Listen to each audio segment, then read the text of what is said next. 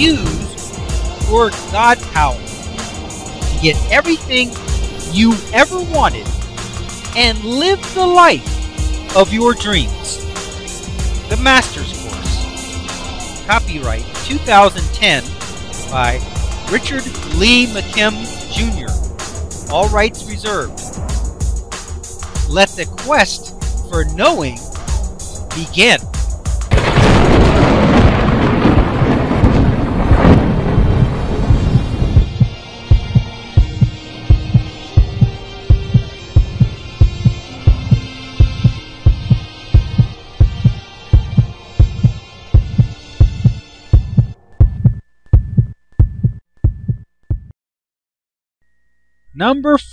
Question number 4.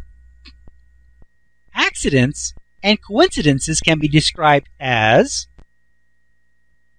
A. Outcomes that you didn't expect. B. A normal function of resonance. C. Outcomes whose cause you don't recognize or realize. Or D. All. Yep. It's D again. Accidents and coincidences can be described as outcomes that you didn't expect. When something breaks or falls down or you bump into somebody, you didn't expect that. That's why you call it an accident. Or you're talking to somebody in line and it turns out you've known them or you both know the same people or both went to the same school or whatever. You say, wow, what a coincidence. That's an outcome you didn't expect.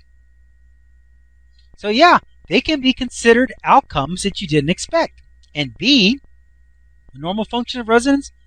Absolutely. It's just resonance in action. It's no different than any other elicited response by resonance. The only difference between an accident and a coincidence, as far as resonance goes, is that it's one you didn't expect. If you put an ad in the paper for something, and somebody calls you on your ad, that's resonance. That attracted a response, but you don't think that that's an accident that they called you. You don't think it's a coincidence they called you because you expected that outcome. That comes down to C here, outcomes whose cause you didn't recognize or realize. If you put an ad in the paper, you would recognize or realize why you got that response. But if you didn't put an ad in the paper and somebody happened to call you up looking for that item, you'd say, wow, that's a coincidence. I do have something like that for sale. See how that works? But it's still just resonance. It's still just a normal function of resonance, and it's an outcome whose cause you didn't recognize and whose outcome you didn't expect. So the answer is D, all. Okay, question number 5. You can get rid of unwanted vibrations by A. Using your God power to change it. B. The mutual exclusion technique. C. Change the bad vibration idea into a good one. Or D. All.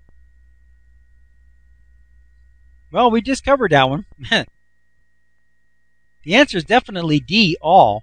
In fact, those are the 3 ways you can get rid of unwanted vibrations. You can use your God power by just changing the meaning of it.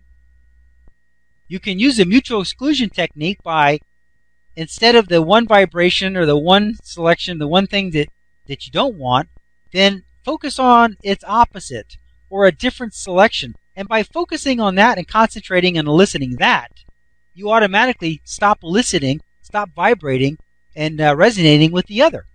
And of course, change the bad vibration idea into a good one.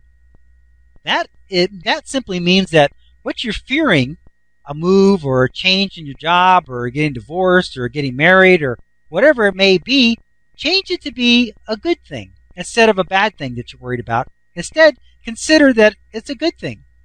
And by considering that, suddenly, first of all, you're not attracting it as much because you're not worrying about it. But by thinking it's a good thing, you start realizing that maybe it is. Number one, but also you can see a lot more options and ideas that might go another direction, but you can only see options and ideas from a positive place. If you're worrying about it, you can't see options and ideas solutions and opportunities, because solutions and opportunities do not resonate with worry. Worry does not elicit them into view. If you worry about something, you can't think of options and solutions and opportunities. They don't come to mind. But if you say, hey, hold it, things are working out. They're always working out. What could be good about this situation? What's good about it? What can we do? And as you say, hey, this might be a good idea, and then suddenly options, opportunities, and solutions come to mind. So yes, the answer is D, all. You can get rid of unwanted vibrations by using your God power to change them, by the mutual exclusion technique, or change the bad vibration idea into a good one.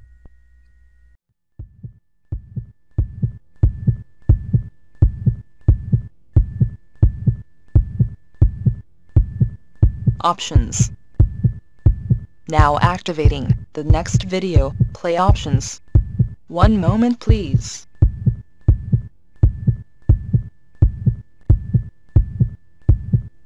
Click on the green arrow to start watching the next video. Or, click on the red arrow to start watching the prior video. Or, click on the tan arrow to go to the main course menu and guide, with links to all course chapters, excerpts, and special reports.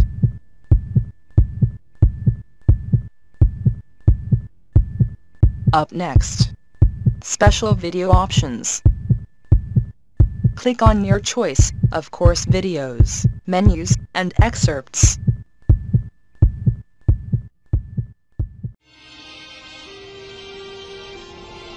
Now switching to the special video options menu and activating the video selection buttons. Click on your selection number to start watching the video.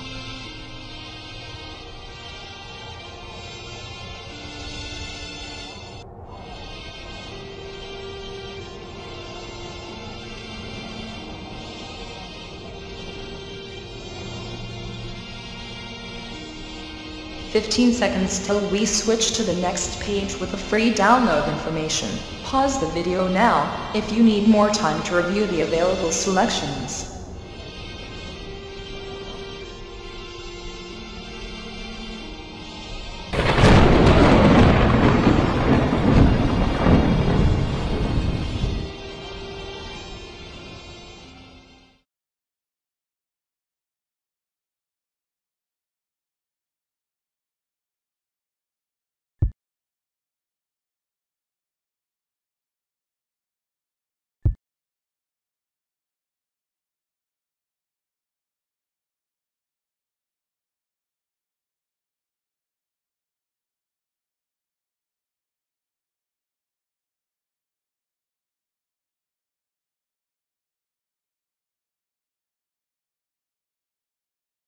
This is the end of this course video.